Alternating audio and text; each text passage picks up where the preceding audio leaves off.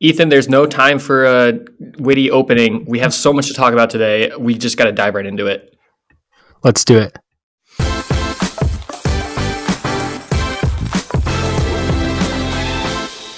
All right, everybody, welcome back to Brian and Ethan's Biathlon podcast. Welcome back. I think when we left off after World Champs, there was some confusion as to whether or not, I guess not confusion, but, just some question as to whether or not we were going to be able to record in Kazakhstan, or while I was in Kazakhstan.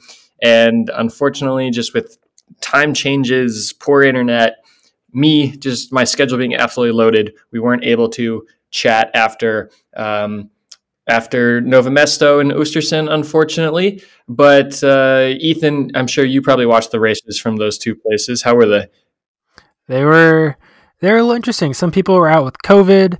I think some people were just gassed from World Champs, but they were still great races. Yeah, but everyone, at least most everyone, only like Jacqueline missed Holmenkollen at the end of the season. But we're going to dive right into our season-ending podcast because there's so much to talk about.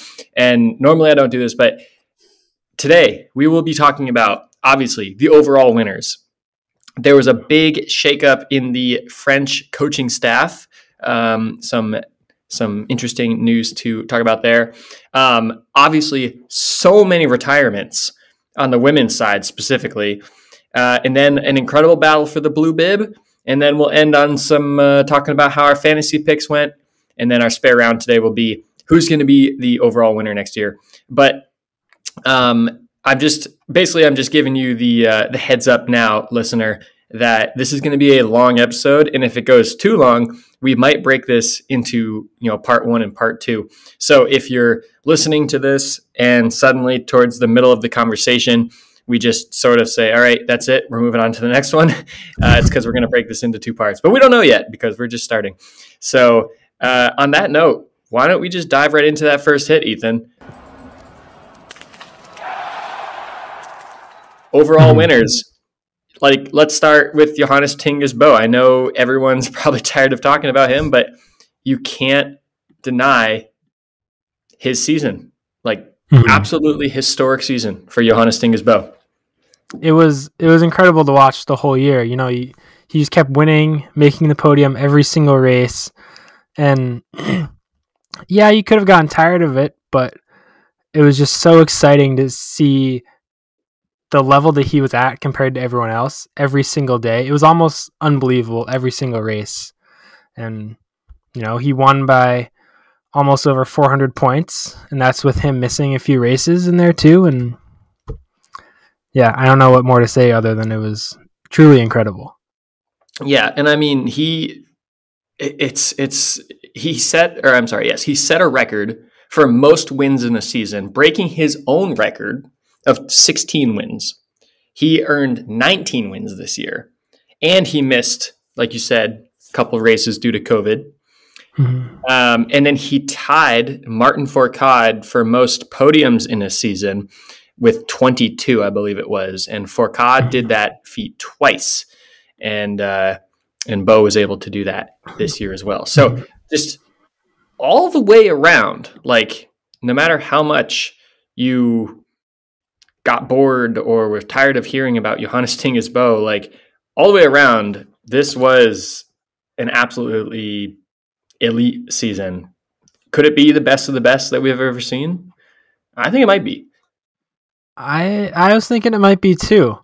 I might have to go back and look at some previous years, but at least in my time of watching biathlon, there was Martin Fourcade, but I don't know if Fourcade was as separated from the rest of the field as Johannes Thingnes Boe was this year. Mm-hmm. Yeah, and I'm just trying to look up right now, kind of in the background. I'm trying to pull up some data here. But I think just in terms of overall performance as well, I think this is also among the most dominant performances we've ever seen. Let's see here. And really, I think that's how Johannes Boe did this. And you mentioned this earlier, is his skiing was just so far ahead of everyone else. Like even days where he didn't have the best shooting, his skiing was still just like head and shoulders above everyone else, that he could just, I'll just pick it up a little bit on the tracks and I'll just, come in strong. But we can't also overlook his shooting. He shot 90% this year, which is way above what most people in the World Cup are doing. His prone was 93% about. Just absolutely incredible. And skiing 2% faster than the top 10. I'm sorry, I'm just going through the stats right now. It's like, this is absolutely incredible. Just when you see it on paper all laid out like this. Mm-hmm. One stat that jumps out to me is, in terms of comparing him to Martin Fourcade, Martin Fourcade's highest average place for the whole season in race results was 2.2 in 2016-17. So he averaged essentially second place for the whole season. And this year, Johannes Thingnes Boe averaged 1.7. And Jeez. That's just incredible to me, that he was essentially, if he wasn't first, he was second or third. Like, he didn't really have any bad races where he finished way off the back. And I remember there are some races where Fourcade, I think towards the end of his career, it was like in Russia, he didn't make the pursuit or something, and then he just didn't do the mass start at the end, and like that was the end of the season. Everyone was kind of like, what is going on? But Johannes Thingnes Boe never had any like bad races this year. Right. And arguably you could say that his worst race of the season was the first race of the season, where he came in like 15th or something, like the first individual, 12th. He came in 12th, and he shot 80% and skied really fast. Still came in 12th. And then from there on, it was just every single race was on the podium. And you could also even argue that his mass start, he came in third in Anaïs in the mass start, but he, that's the whole ski situation. He kind of got gypped there. And then you could say that his worst race was in Oberhof in the mass start, where Ponsaloma and Samuelson just beat him. He had 85% shooting, not his best shooting of the season. And those guys shot 90 and 100%, and they just straight up beat him. But yeah, it's just absolutely incredible. I'm curious, and kind of the reason why I put this question mark in our notes here was, so he missed a couple of races due to COVID, and then he had bad luck in Anaïs, where he was still on the podium, but came in third twice, where he was at his absolute prime. Like, I think he probably should have won both those races. Do you think, because of even this stuff holding him back, like, I don't even know what the question I'm trying to ask is, though. Like, even with this stuff holding him back, he was still able to have what we would consider the most dominant season of all time. Like, could you imagine a world where he didn't miss some time due to COVID, he didn't miss those, or he didn't have those bad races due to the snow situation? Like, he probably could have won, or at least podiumed every single race except for that first one. But he raced 19 out of 21 races.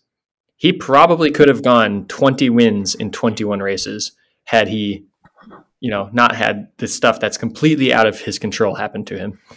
Mm-hmm. I totally agree. I think that would have totally been achievable for him. And, that sort of stuff happens. Like, you can't control getting sick and COVID, and you definitely can't control the snow conditions.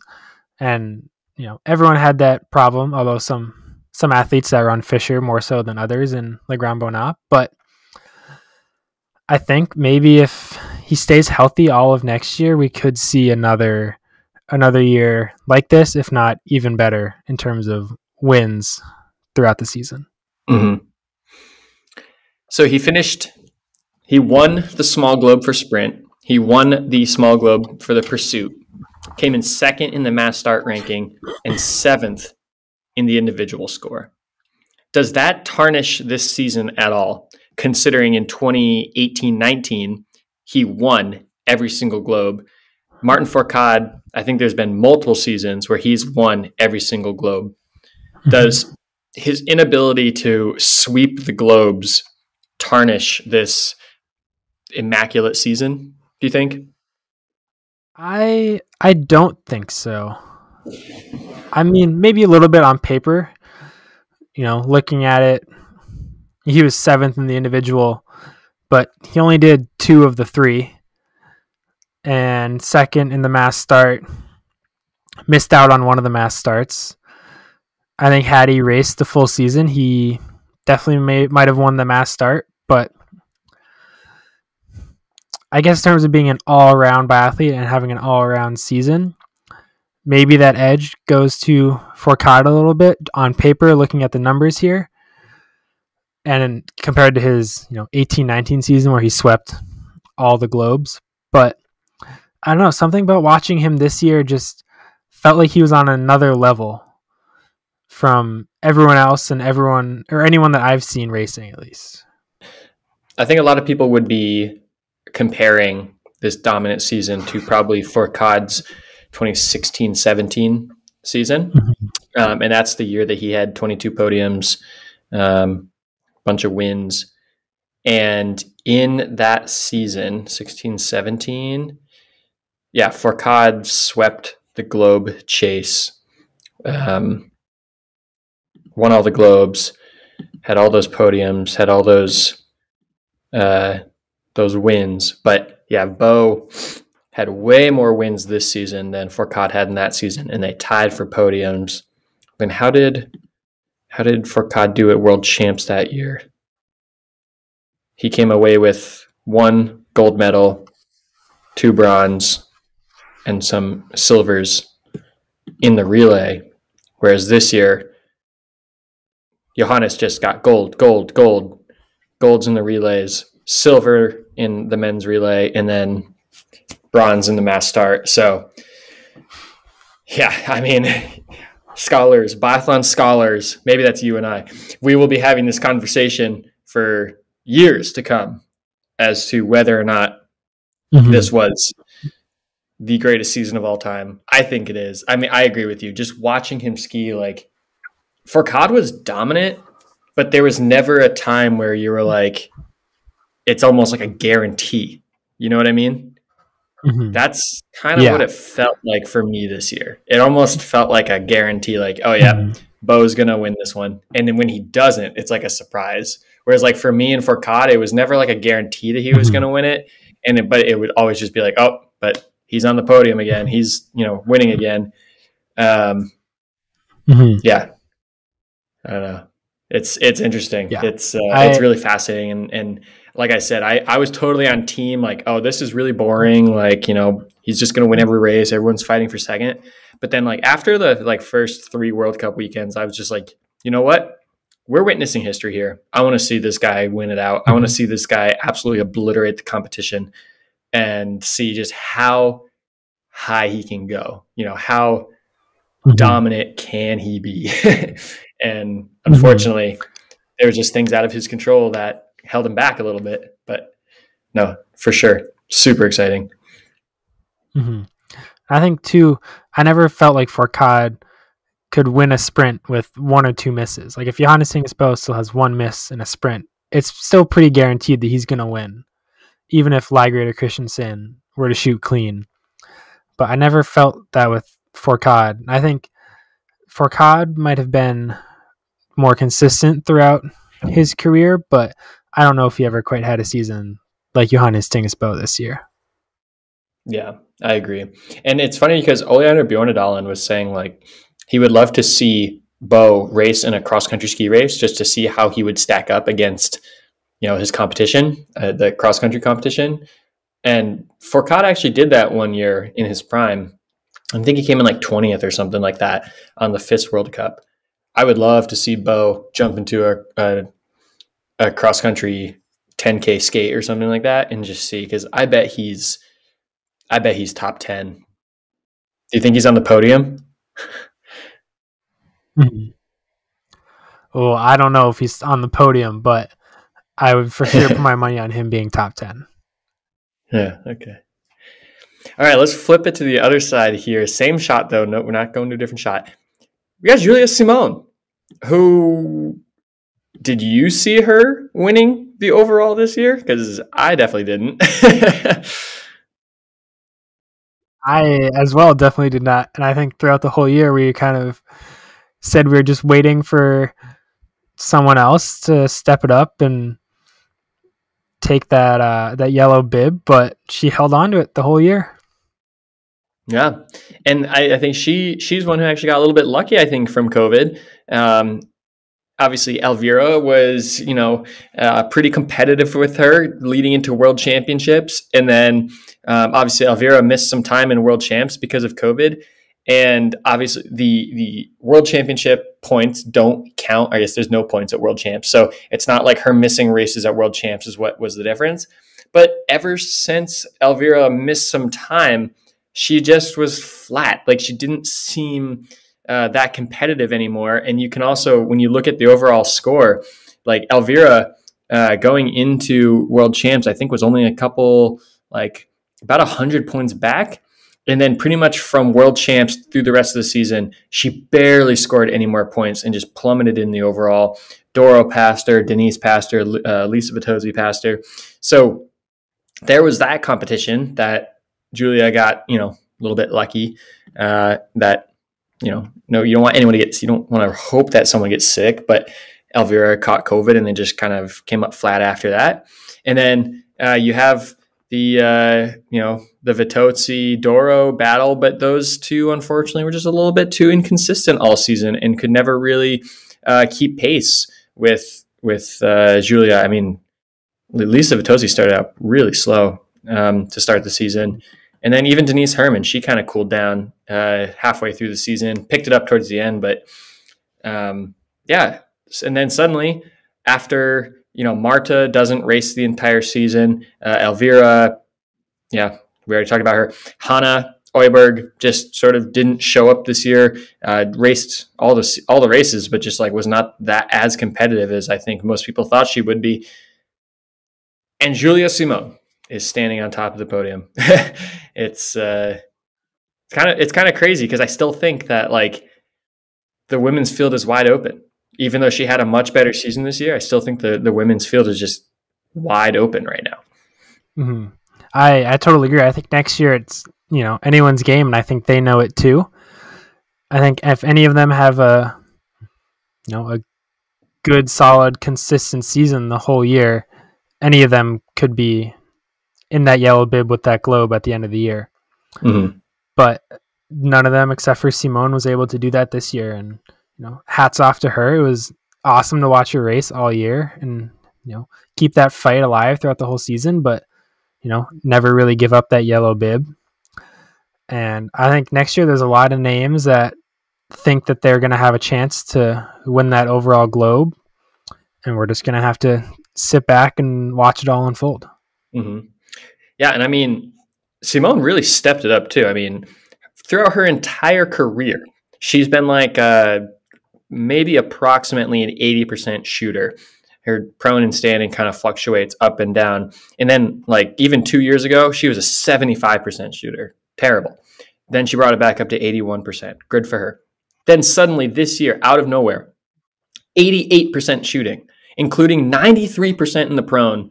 And that's just you went from being a below average shooter to borderline elite shooter in one season. So if I ever get the chance to talk to her, I want to figure out what the hell did she do this summer to turn that up. But then she also picked up her skiing as well. I mean, she was pretty competitive with the top 10 last year. And now this year she's faster than the top 10.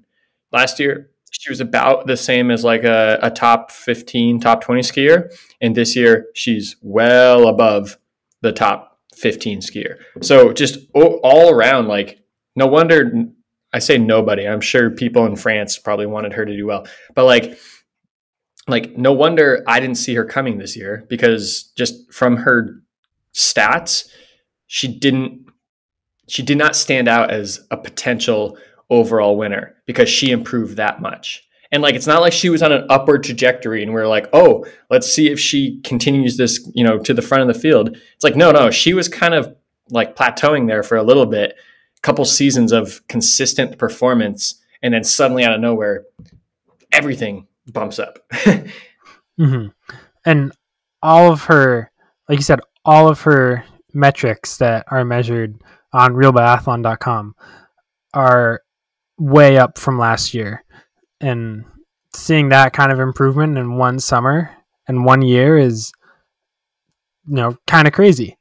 And if she continues to go up next year, I don't see, like, one of the other women is going to have a season like she did this year where every single metric goes up, especially if Simone improves again next year upon what she did this year. And I don't know if anyone's going to be able to take as big of a step as she did, but I'm really excited to watch the women's overall next year. Yeah, and I mean we'll get into all the retirements in a minute, but no, I like I said, I feel like the field is wide open. Okay, here's a hypothetical for you. Obviously, absolutely no way we would have been able to compare this or do this, but let's say Daria Alembekova was still on the scene. Does she win the overall this year? That's a good question. I'm going to say no. Really? You think Simone was above? I do think so. I don't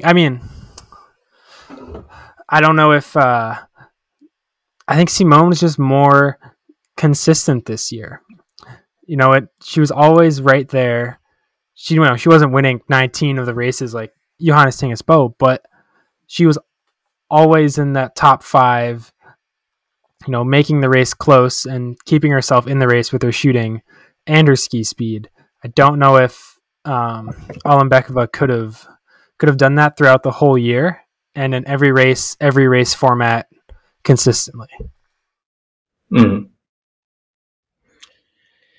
Yeah, I mean, the last season that Alembekova competed, she was 88% shooting total, and skiing against the top 10 back was about 1% back, about 5% back from the top 30. So yeah, I mean, even just based on raw stats, you would say that Simone was a little bit ahead this year, but no, that'll go down. And I'm sure people in Russia, I know that everyone's very controversial thing here that Belarus and Russia aren't competing. But I think this will always, I don't want to say it's going to go down as but Russia and Belarus weren't there, because Simone earned this. I mean, she competed extremely well against extremely good athletes. But if you're a Belarus fan, it'll always wonder. I wonder how Alembekova would have done against Julia Simone. But no, I don't want to take anything away from Simone, because she 100% earned this victory. She did what she needed to do. She stepped up her ski speed. She stepped up her shooting. And like you said, she was consistent, because consistency is king. Like, I don't even know. I think I had the stat written down somewhere here. 4 people had 4 wins this year, and then another 2 people had 3 wins. And and Simone won because she was consistently on the podium with 12 podiums, and then Vitozzi had 8 podiums. So, yeah, you're right. She wasn't Johannes Thingnes Boe, destroying the field, but she was consistent, and that's what you need to do to win the overall. Mm-hmm. And to go back to your hypothetical situation, we might get to find out next year, but all credit to Simone. She had an amazing season. I remember back at the beginning of the season, we were wondering how how on earth she was in first, because all of her metrics were slower than some of the other athletes. But she just made it happen every single race, every single weekend, and all the credit to her for that. All right, here we go. We got a miss here, and I don't know if you've been following this story at all, Ethan, but the French coaches, Vincent Vitoz, no relation to Lisa Vitozzi, different names, Vincent Vitoz and Patrick Favre, I don't know. They quit unexpectedly. They announced that they'll be leaving the team after Holmenkoll, which it is now after Holmenkoll, so they're gone. And it's not just that they quit unexpectedly, but in the media, they talked a little bit about how they felt like there was no connection with the athletes anymore. And that's the reason for leaving. And specifically, they had a quote. This is Favre. I don't know how to pronounce his name. Probably some French accent. He said, quote, "They are already stars, even those who haven't won anything. Before making the star on the networks, it must be done on the track and on the shooting range. Some people think they're stars without doing anything, and it's hard to coach. This is something that did not exist in our time. We used to talk after winning, but now they talk before winning." So basically what he's referring to is, biathlon's been exploding and booming so much in France that people are becoming stars when they're on the IBU Cup or even on the Junior Cup, or even before they qualify for an IBU event. They're becoming popular and they're becoming famous through their social media presence. And so he's saying that the athletes are coming into the team sort of, I guess, like with the mentality that they've already done it. They've already earned it. They've already won it. And he wants hungry athletes. He wants the athletes who are fighting for the podium and want the podium. And he just feels that disconnect there is not, it's not a place for him anymore. He just, he wants these athletes. There's a disconnect between what the athletes want and what he wants. And so for that reason, he and Vincent are stepping down. And I guess the reason why I think we should talk about this is because there was no wins for the French men this year. And granted, Johannes Thingnes Boe absolutely hogged the podium this year. So it's kind of hard to say, it was the French team's fault. But there was no wins this year for the French men, and that's the first since 1997. So you're going back past Fourcade, past like Vincent J, and into the Raphael Poré era. And no wins. So I don't know. Do you think that the French men's team should be worried? It's hard to know what the athletes, hard because we don't know both sides of this story, but I think I'm a little worried for them. I think we saw their performance drop this season, and Jacqueline struggled to stay consistent and stay, competitive on the World Cup. And we were all kind of waiting for him to, take that next step and be fighting for the podium every race, but we just didn't quite see that this year. Fillon Maillet was, a good ways off his performance the past few seasons, and I don't know. It's not looking so great now without a coach and having not the best year, and probably not the year they had imagined or had in mind that they could have. But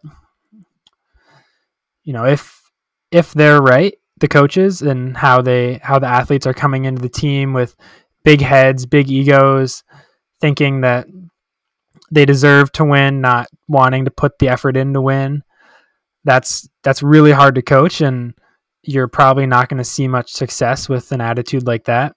But we don't really know both sides, and I am a little worried for the French team just with what we do know, and we'll just have to see what happens next year and who comes in to fill their spots, because there's a lot of good coaches in the biathlon world out there. Yeah. And I mean, so looking at the stats here, obviously we already said no wins since 97. Total podiums for the men this year. 6. 6. They haven't been in single digits forever. I mean, as far back as this data is going that I was able to find. Last year, 23 podiums for the men. Granted, they had Kantan Filmaye, who was the overall winner. 23 podiums last year. This year, 6. Even the year before that, 18, 32, going back to the Fourcade era. 18 again, 28. Like, these guys, the French team is getting accustomed to about 20 podiums a year. Good years are over 30. Bad years, closer to 15. 6 this year. Top 5s even, 16. In the past few seasons, you're looking at over 25. So, yeah, it was ugly. I mean, I think we were all talking about Quentin Filmaye. You know, last year he was the star. He really had a strong season. He was the showman. Really good Olympics, silvers in like I think every race or something. But yeah, like Filmaye dropped this year, and everyone's kind of like, where the heck is he? Jacqueline he seemed like a roll of the dice this year. Seemed like he just like it was a gamble every single race. Which Jacqueline were you going to get? The only real consistent person you had on the French team this year was Fabien Claude, who had an incredible season. Like, hats off to him. Like, he really stepped up. But he's not like your number one guy who you're kind of like, oh yeah, Fabian's going to be fighting for the podium every race. He's not that kind of guy. He's like a really consistent, like, he's going to be your, you know, maybe a podium every once in a while, but really consistent top 10 kind of guy.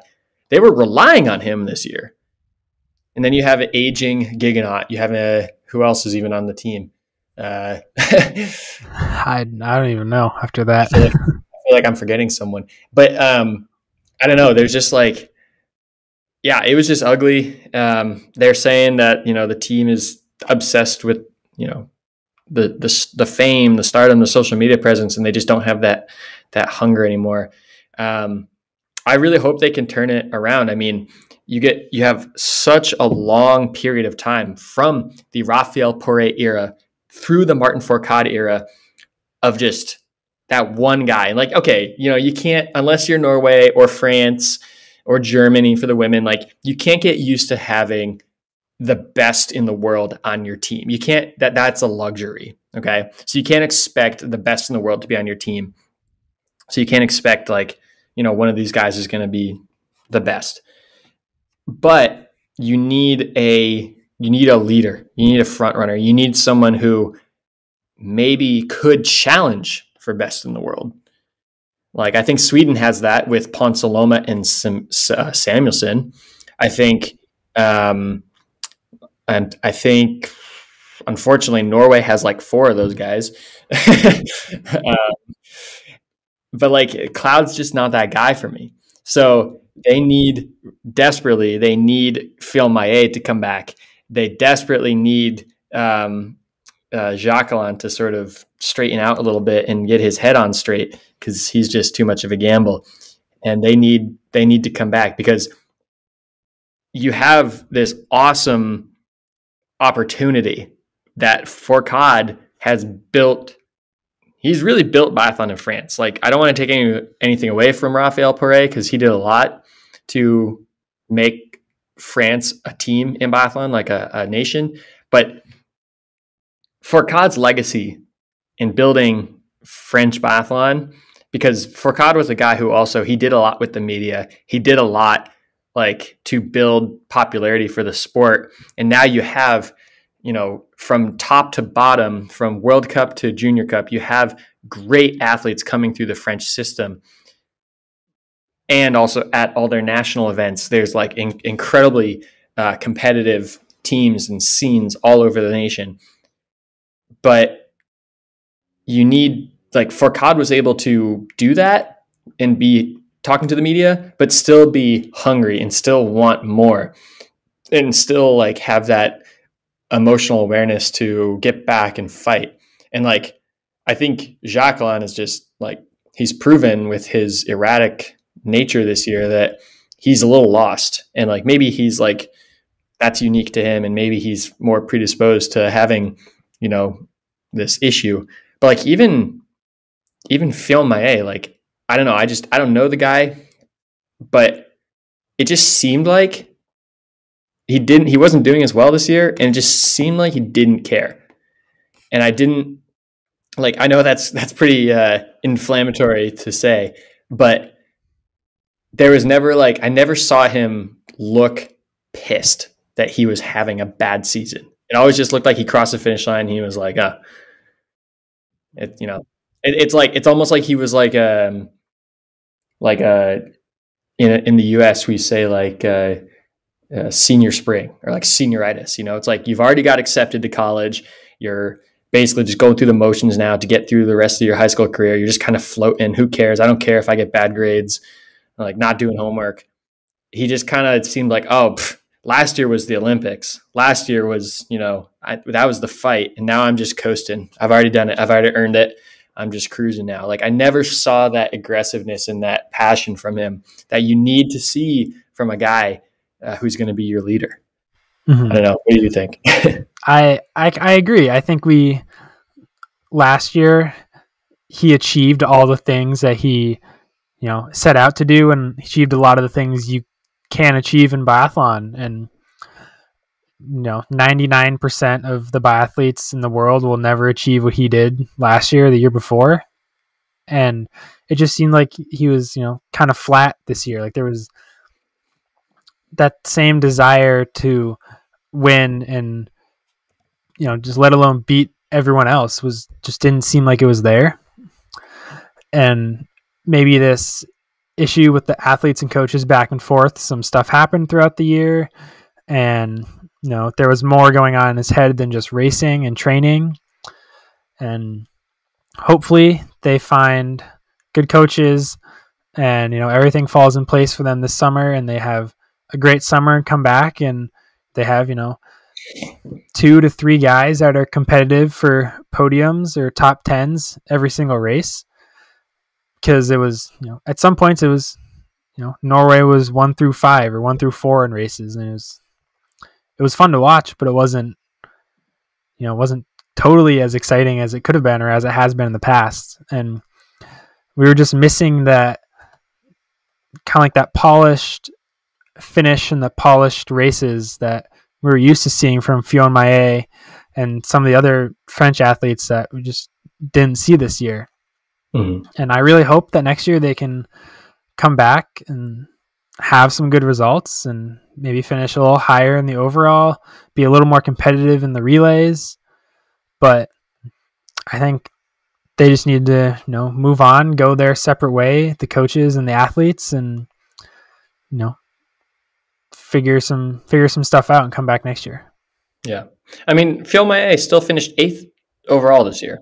Like, I mean, the last 3 seasons he's been fighting for the overall, like first last year, obviously, and then third. So, I mean, he didn't have a bad season. Like, I mean, if you take away last year and you just look at this year, you're like, oh yeah, another good season for Phil Maillet. But given his, you know, success last year, this just seemed like a flop. And I mean, the French men won gold in Oberhof for the men's relay. So it's not like they're capable, you know, they upset Norway on the day that it counted. So they're capable. They have the ability. They have 3-4 strong guys that, you know, they can do it. Honestly, I think at their best, if everyone on the French team was at their best for the entire season, I think they're a better team than Norway. Like I think all of their guys at their best are better than Christensen and Tarje, who are getting a little bit on the older side. Yeah, I think they can be just as good as Norway, but they really got to fight for it. They like, you need to want it. And I think you're right. Maybe they get some new coaches in there, different perspective. I think change of perspective is always good. And yeah, maybe the French are the ones to look out for next year. And they still finished second in the men's Nations Cup points, which is better than I thought they would based on the season they had. But like you said, hopefully they get a good situation this fall or this summer in terms of coaches and bounce back for next year. Yeah.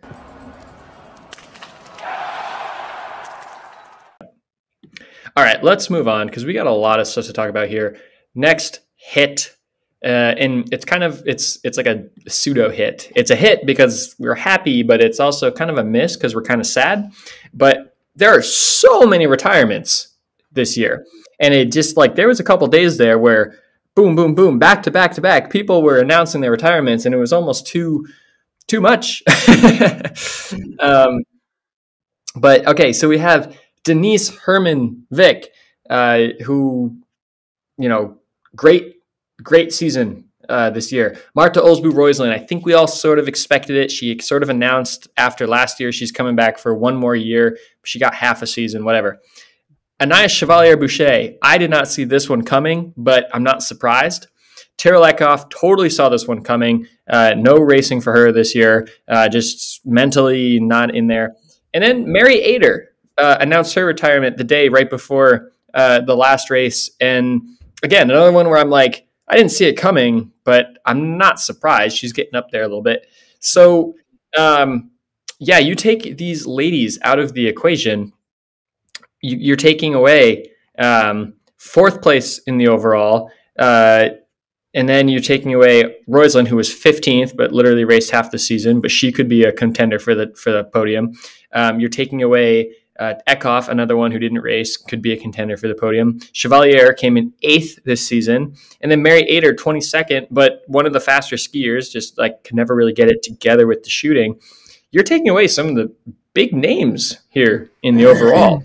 That's really going to help Julia Simone, Doro, Lisa for next year. You know what I mean?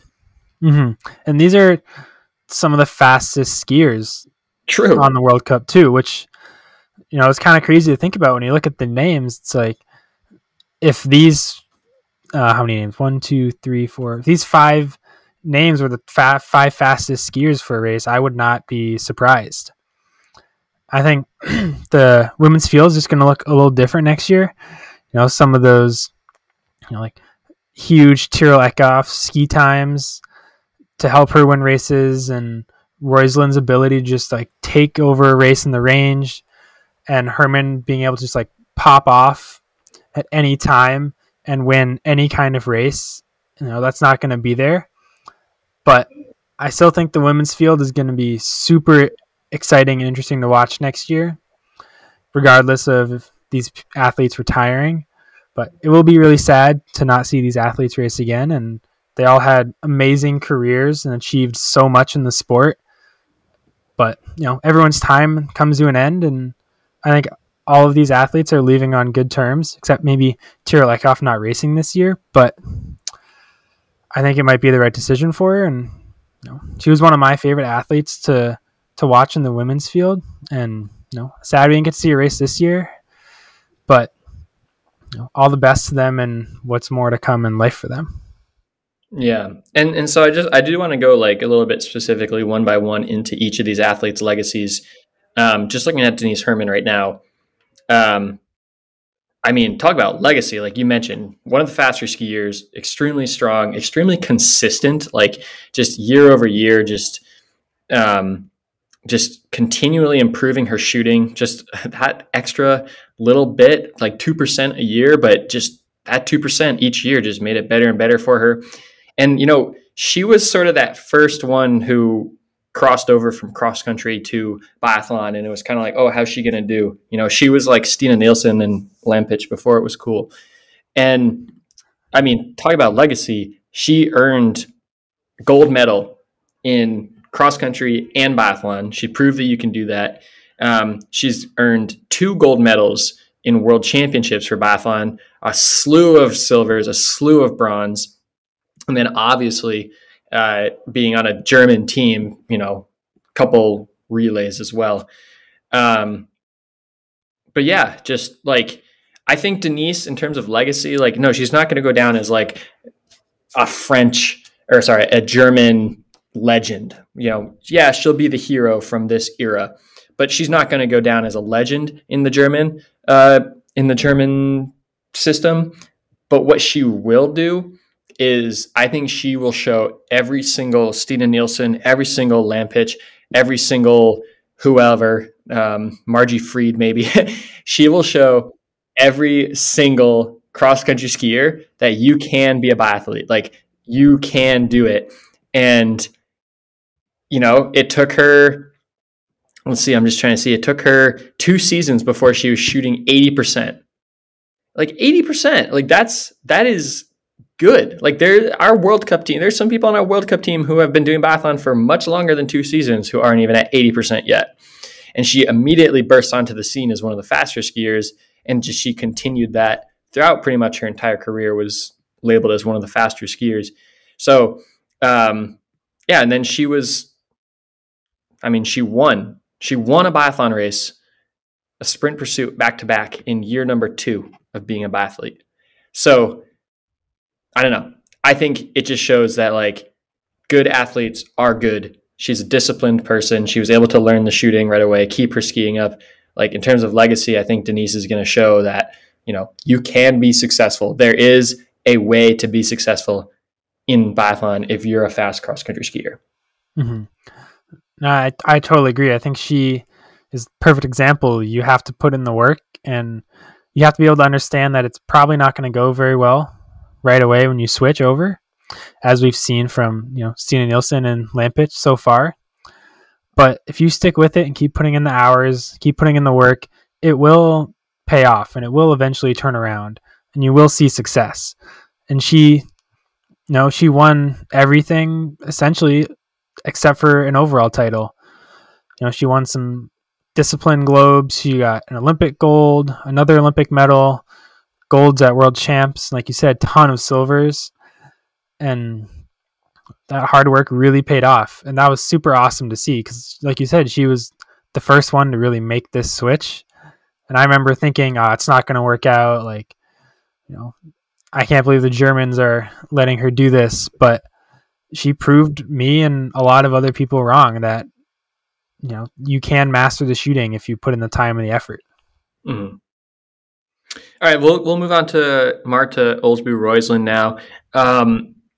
Didn't talk very much about her this year, just because she, didn't even race the first part of the season. She literally said, "I'm here for world champs," and like that's what she did. She showed up just in time to get some races under her belt, and then raced well at world champs, and then took off.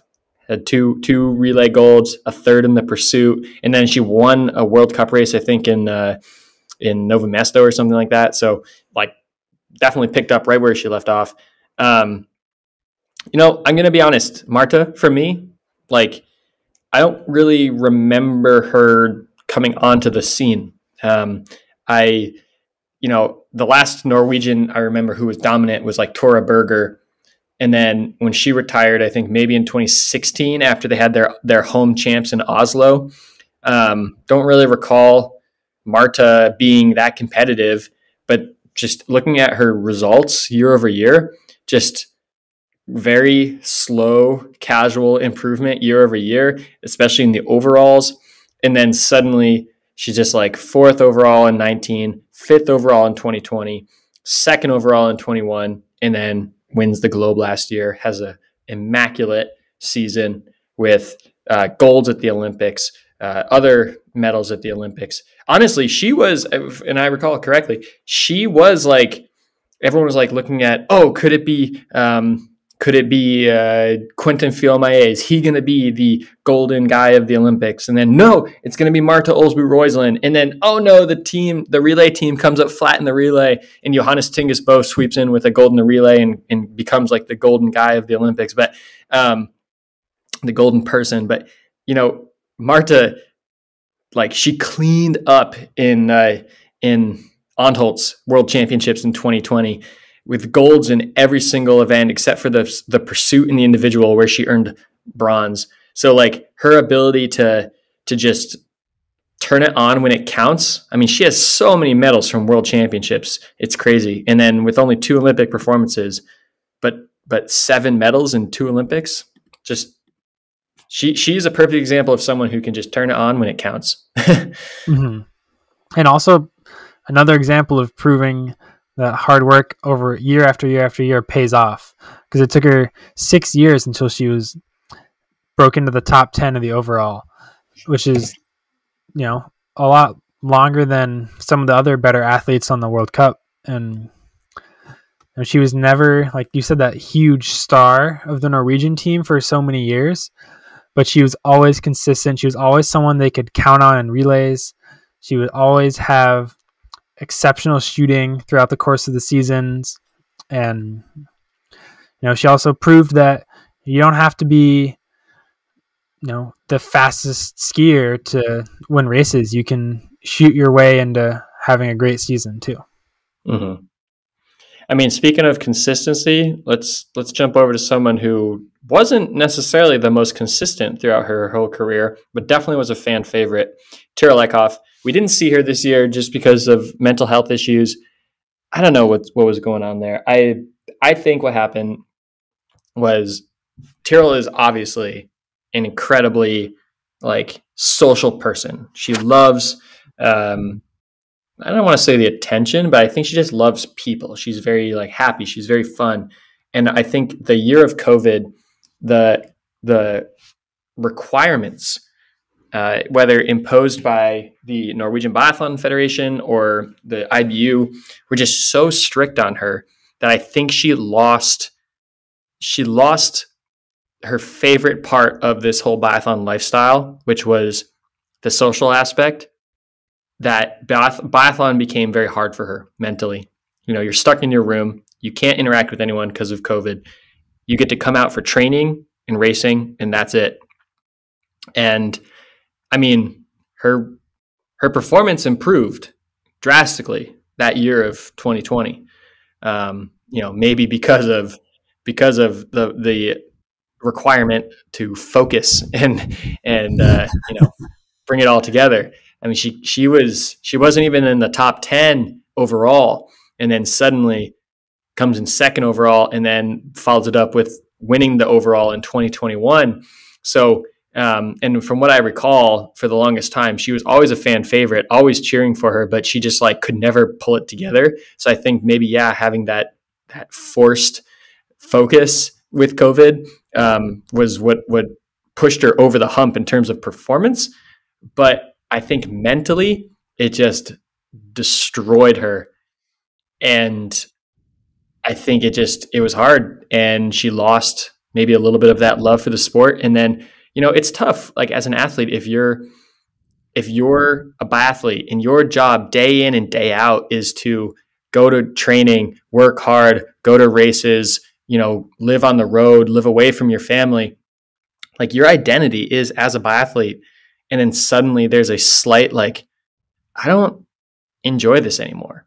Even if it's 5%, 10%, a very subtle, just, I don't know if I truly enjoy this anymore. It's an identity crisis. And I'm not her therapist. I'm not her, she doesn't confide in me with how things are going, but this is just how I read it. I think there was just a very slight, this is my identity, but I don't know if I want this to be my identity anymore, and probably caused a lot of mental pain for her. And so I really hope that she finds something that she loves. And I hope she can find, the new Tiril now after her retirement. We definitely missed her this year. I think she's probably, aside from Doro, might be the biggest fan favorite out there. So it's just really hard to see her not compete this year, because I think we all wanted her to, especially, after the success she had at the Olympics last year, bringing home a couple more medals, great world championships in Pokluka. So, I just hope, I wish her the best. I mean, obviously I wish everyone the best who retires and is no longer doing biathlon anymore, but I really hope that she's able to find a new path for herself, whether it's as a coach or has nothing to do with biathlon. Mm-hmm.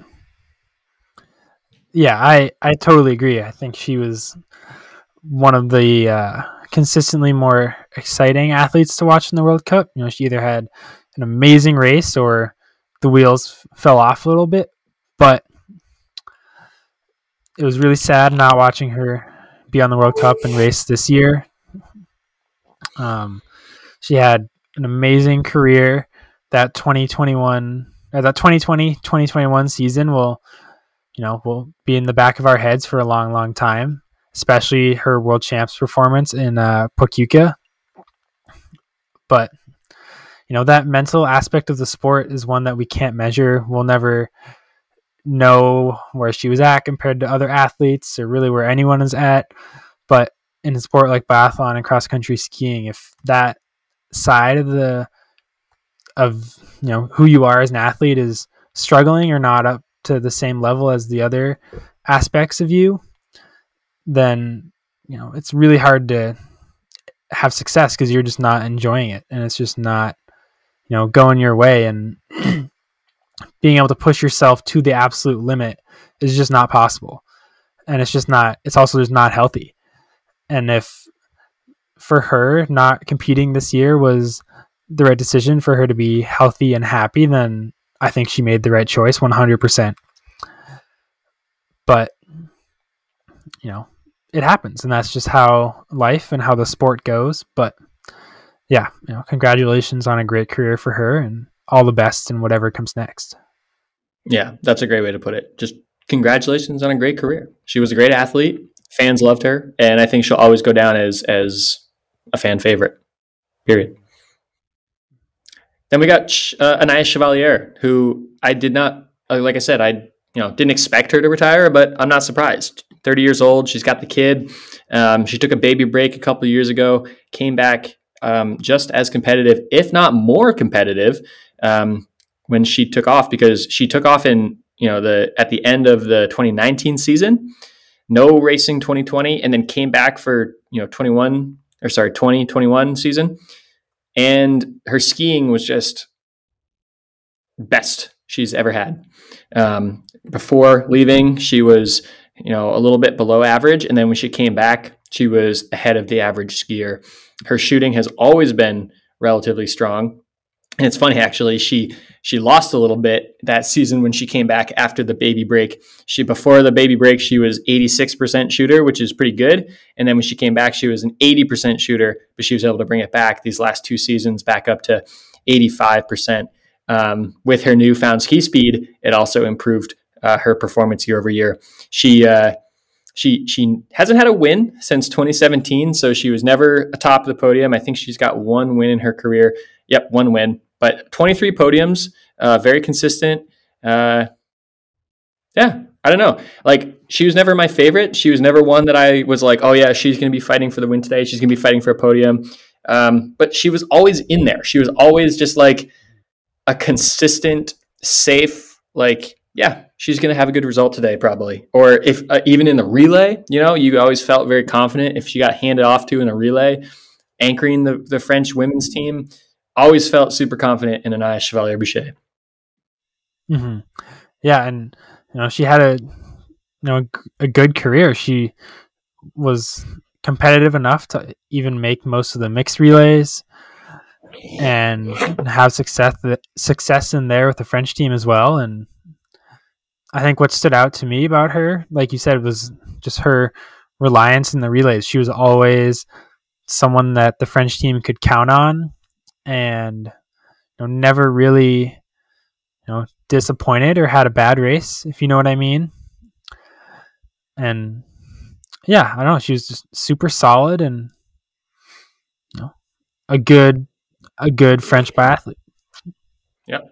And unfortunately, even though she only has one win in her career, which is like you said, 90% of athletes will probably never get a win. But she has two medals from the Olympics, in one of them being in the individual. So that's a personal medal. And then she has, two medals. So 3 total medals, 2 medals in relay events. So she's got 3 Olympic medals to her name. She's got 7 world championship medals, which is crazy when you think that she's only got she's only got 23 podiums in her career, and 10 of those 23 come from a major championship. So definitely someone who has stepped up when it counts. So yeah, Anaïs Chevalier. And I think she's also been she's been a good mentor. Her younger sister, Chloe, is on the team now. She's starting to become a more regular team member for the World Cup team. The French women have a lot of young athletes coming through, like Sophie Chauveau, Lou Jomino. So she and even Julia Simone, they've kind of been this mentorship style figure on the team. And even when I talked to Lou Jomino this summer, and asked her, about what it's like to be an athlete in the French system, she even mentioned that mentorship and older athletes taking you under their wing is a part of their culture. And she didn't necessarily, she didn't say Anaïs Chevalier specifically, but she said that the mentorship is part of their culture. And I have always kind of without really knowing much about Anaïs or their system, I've always had this idea in the back of my mind that she is sort of a mentor to the younger ones. Maybe I'm just thinking that because she's a mom and, she seems very motherly to me. I don't know. But I don't know. I just think she's maybe passing the torch to Julia Simone a little bit now, because we had Anaïs Bescon retire last year, and Anaïs Chevalier-Bouchet retires this year. Next year, Julia Simone will be about 30 years old. And you got this really strong young women's team coming through. So hopefully she can stay involved in biathlon a little bit. Maybe she can share some of her wisdom with all her races or all her seasons on the World Cup. But yeah, best of luck for the rest of her life. Mm-hmm. And then finally we have Mary Eder, who, again, another one who I was kind of surprised to see she's announcing her retirement, but I'm not surprised at the same time. This is just someone who, unfortunately, I feel had a ton of potential, but just could not bring it together on the range. Really fast skier. Sometimes she's even posting the fastest ski time of the day amongst Herman and Elvira Oiberg. No, it's Mary Eder, but her shooting percentage was just not good enough. So this year she was 75% shooter. Her career shooting was 74%. That's 10% off where you need it to be. If she could have, if she can just get one more hit every race, would have made a huge difference in her career performance. But it's too bad, because I really wanted to see if she could have a season that was as good as Chevalier-Bouchet, or as good as trying to think of someone else who's on that cusp, but we never really got to see it. Her best, she saved her best for last. Her best season this year, she finished 22nd overall, but I would have loved to see a season where she finishes 10th overall and is consistently fighting for a top 10 or even a flower ceremony. Mm-hmm. And she was on the World Cup for a long time. Yeah. To be honest, almost as long as I have been alive. But she's 35 years old. That's true. But she, like you said, always super fast on the skis, and at least in the first half of races, she was always kind of in it, and you're always wondering, kind of waiting for her to take that step and have a little more success than what she has typically shown. But she had a long career on the Finnish team and had some great races in there mixed in, but we were always wanting that little bit more on the range. Yeah. And I think, unfortunately, there's going to be a little bit of a hole in the system now, because Mäkäräinen retired a couple years ago. Eder retiring now. I don't really see a superstar coming up through the Finnish system. But I think they got some guys who are competitive, so maybe they can kind of fill that Finnish appetite for biathlon success. But no, good season or good career for Mary Eder as well. Unfortunately, let's see. I mean, she did win 2 races in her career. Again, much more, that's more than Anaïs Chevalier can say. So it's kind of funny to think that she has 2 wins, and I think those 2 wins came a couple seasons ago, back in 2016-17. So it's just a solid career.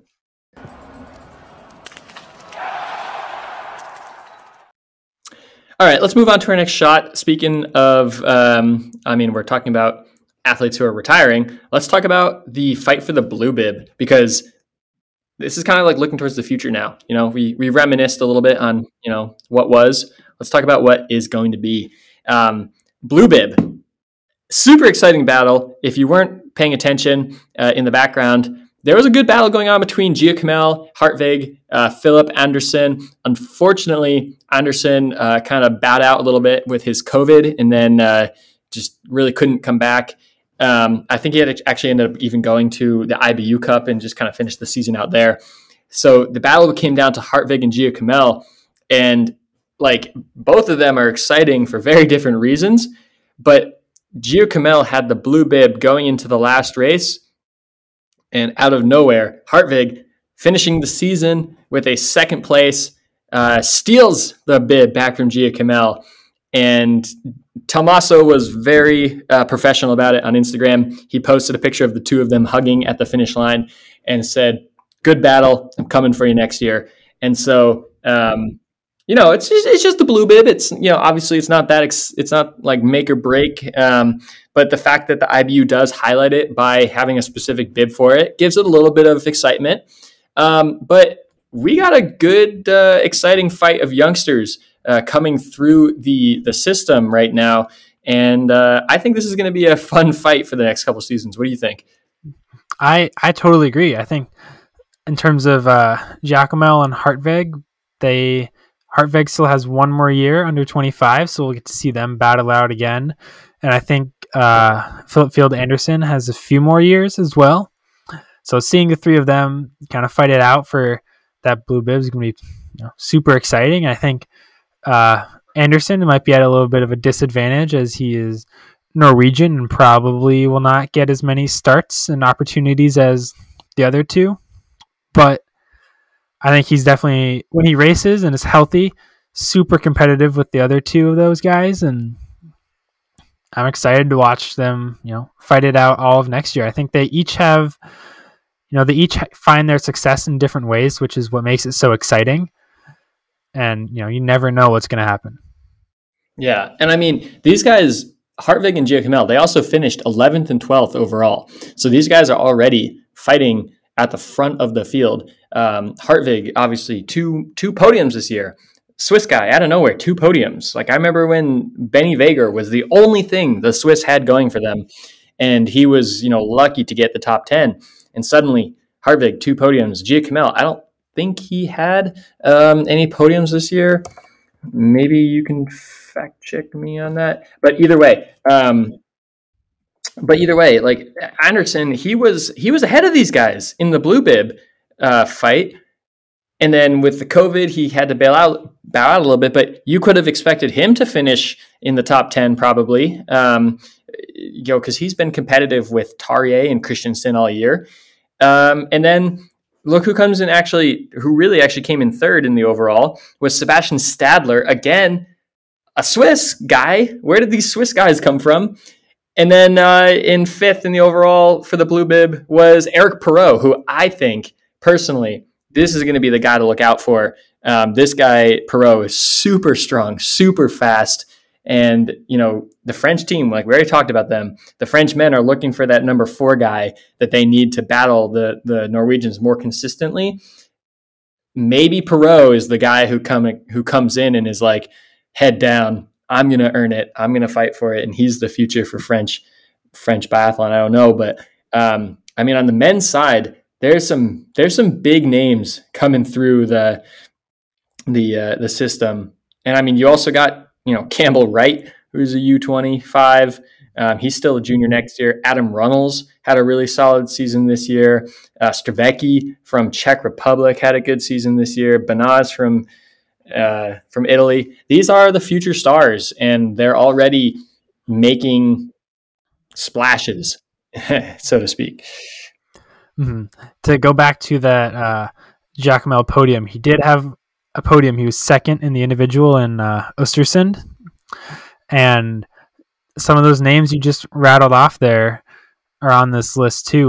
Perot was sixth, showing that he can be competitive with the best in the world. And granted, Ligrid, Johannes Thingnes Boe, and some of the other athletes weren't there at this race, but still, a top 6 and a second at a World Cup, no matter who's there, is nothing to shove to the side. Like, that's amazing and awesome, and it'll be a more competitive battle than the men's overall for sure next year, in my opinion. But still super exciting, and I'm really glad the IBU put this not necessarily a smaller competition in there, but one that's a little more fun and kind of puts some athletes on the radar for everyone else to to be watching out for.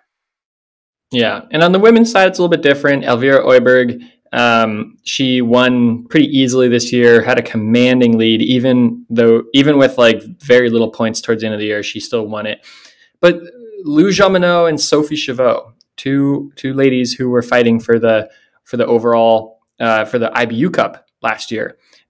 First year on the World Cup, and Lou Jomino had a great season. I think she ended up finishing like, I want to say 10th or 11th overall, really good. And that, that's competitive with Lisa Hauser, just a couple of points behind Lisa Teresa Hauser. And then, Emma Basurga from Switzerland, all of a sudden. Amy Basurga, who had a great junior career. I think a lot of people are going to be looking for her the next couple of years. And then we obviously have Passler and Auchenteller, the project, the project Olympics in Italy. What's that world, or what's that Olympics going to be called? Cortina. Yeah, the Project Cortina team that's coming through for Italy right now. Yeah, I think the future is going to be exciting. I mean, we're going to have retirements. Everyone who retired this year that we just talked about, they're all in their 30s. Johannes Boe is going to be 30 next year. Granted, I think sometimes the men stick around a little bit longer than the women. But, some of our favorites, they're going to be getting old. And, unfortunately, retirement is inevitable. And so we're going to have some of these names. They're going to be the ones that we're going to be talking about quite a bit for the next couple of years. So, yeah, I just hope that I'm a big believer in like big data, and the data, if there's an anomaly, like for example, Hartvig this year, you could say his season was an anomaly. His hit rate skyrocketed 13%. His skiing skyrocketed like 2%. So you could say that, oh, he's just, this is just a really good season for him. He's going to go back down to where he normally is.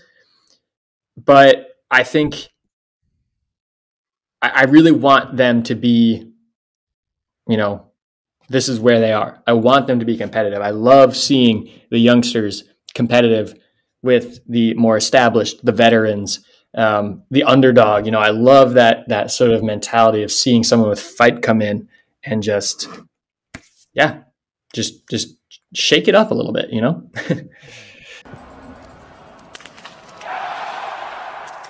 All right, last hit here. How did your predictions go this year, man? How did fantasy go? How did your predictor challenge go? Like, this is our review for the fans, the listeners of the podcast. Do we know what we're talking about here, or are we just off our rocker a little bit? I'll let you go first. Oh boy. I think it went pretty well. In terms of my fantasy team, I picked Johannes Thingnes Boe because that was a free win almost every race. Ponsaloma, who I thought would turn it around on the range, which he sometimes did. So it was hit or miss. And then I started the season off with Sean Doherty on my team as well, and that didn't quite pan out. And so I added Hartveg, which, pretty early in the season when he had success, I guess, relatively early on. And he was pretty consistent throughout the season. And then in terms of the women's side, I don't want to toot my own horn here, but I kind of crushed it on the women's side. Oh, yeah. With Simone Vitozzi and Denise Herrmann-Wick, which are 3 of the top 4 overall on the World Cup for the women's side. But I think I like to say that you and I know our stuff, and we might not know it the best of anyone out there, but we're no bums sitting on the couch. No. And I mean, okay, so in the Biathlon pool fantasy game, I took a different approach. I went with I'm going to try to pick a new team for every competition and see if I can get good points that way, because I think some people will do better in specific races. So I tried to be very hands-on with my team picks, and you ultimately ended up beating me by about 1,000 points. I had 10,000 and you had 11,000. So we were close. We were close. And there was like one point in the season where we were like literally right next to each other. We had about the same points. You, me, and my dad, actually, because my dad kept telling me he wanted to beat us. And so, I changed things up. I was trying to follow trends. Who's hot right now? Who's cold right now? I changed things up a bit, but still finished in the top 50 out of 150 or so people. I do have to say though, when I was in Kazakhstan, I was just this is an excuse, but my schedule was just so busy that I didn't have a chance to update my team as regularly. So I was kind of stuck with whoever I kind of had on my roster. And I mean, they were good athletes. I still had, Boe on my team. Obviously, that's like a guaranteed win. You need that one. But there was a couple of races there where I was not updating, and I was, well, for example, I left Boe on my team when he was out for COVID. So that was not a good pick. That was not a good strategy. It was fun. I really enjoyed this Biathlon pool game. I've been talking to the creator of the game, Eric. He was very open to my feedback as to how we could make the game better next year. So come on back next year and let's play again. Maybe we'll get some more on the line, more bibs, more prizes. Could be really fun. And then, for the predictor challenge, I like to pride myself in saying that I had a better score than Mäkäräinen and the TV expert there. What's that guy's name? From Sven Fischer. Yeah, I had more points than Mäkäräinen and Sven Fischer, but Bjorn Dahlen, he beat me. So, and then also the Brian Halligan subscriber community on the predictor challenge was we did pretty well.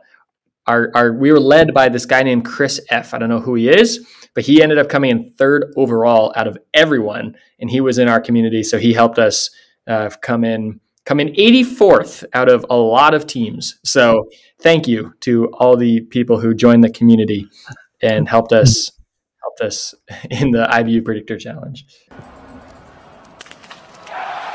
All right. Spare round. We're almost done here, folks. I know it's been a long one. This will probably just stay as one episode. Spare round. Who wins the overall next season, Ethan? Way too early. Who wins it? I know it's early, but I think Johannes Thingnes Boe is a pretty good bet on the men's side. And then on the women's side, this is a lot tougher than the men's side, in my opinion. But I'm going to go with Lisa Vitozzi. Ooh, interesting. Just because she's shown that she can do it. She was competitive most of this year. And this year was a huge improvement from last year. And hopefully she only keeps going up and has a great year next year. Yeah, we didn't even talk about her that much, but she had a great season. She came back. I mean, she was another one that just sort of lost her way after coming in, second a couple of years ago. Like, literally came down to the last race, and she just kind of had a terrible shooting day. Screwed herself over. Doro ended up getting the victory and the globe. But since then, for like 2 seasons, she couldn't hit the broadside of a barn. And then suddenly this year it came back and comes in second again. So honestly, that's not a bad pick. I like that pick. I'm a little jealous of that pick. All right, for me, overall winner next year, I'm going Sturla Holm Lygrid. Oh, wow. Yeah, and it almost pains me to say this because those of you who have been following me and listening to my content for a long time know that for some reason, I'm just not a Lygrid fan. I don't not like him. He's just not my favorite. I don't know why, but he's just not. But I think he's going to win next year. And I tell you why. I think Boe is going to pull a Marte Olsbu Røiseland. He's got the kid at home. He bailed at the Olympics last year because he had such a successful season. He's like, I'm going home to be with the family. I think family stuff is going to come up, whether he has another kid, whether he has COVID, something's going to come up where he's going to bail. Lygrid is just so consistent. He's so strong. He earned more points than Julius Simon earned this year, which is crazy to think about. He came in second place and he earned more points than Julius Simon. I think something's going to happen with Boe next year. I think when Boe is racing, he's going to clean up. But I don't think he's going to have that consistent attendance that you need. And Lygrid's got it. He's proven it the last 2 seasons, so I think he's in. And then for the women, oh man, this tough. Could be, the Vitozzi is a great pick. I really want someone to come from like behind, but I don't know if anyone's consistent enough. I'm gonna go Elvira Oiberg. I think there's a lot of pressure on her this year to be that person, be that winner. Obviously, she was out a little bit with the vid.